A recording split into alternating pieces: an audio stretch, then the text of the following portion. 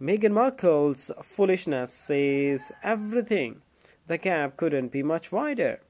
The Duke of Sussex has just been warned. A number of people are seeing through her, and it says a lot. Royal commentator Richard Fitzwilliams made these disclosures. In an honest conversation with the Daily Mail, he weighed in on everything. According to Mr Fitzwilliams, charges against King Charles for allegedly revealing the birthday snub tale in order to divert attention away from his Kenya tour.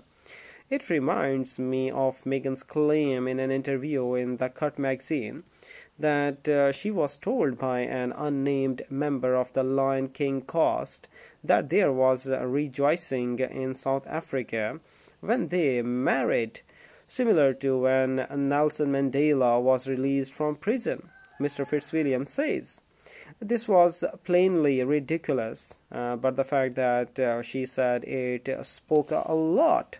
It spoke a lot. The royal family's feud could not be wider, and bemused courtiers must be wondering what will happen next. Let us hope that the rumored four-book arrangement with Random House does not result in yet another memoir. In addition, if Harry and Meghan continue to produce so little after The Crown concludes, Netflix may regard them as expendable.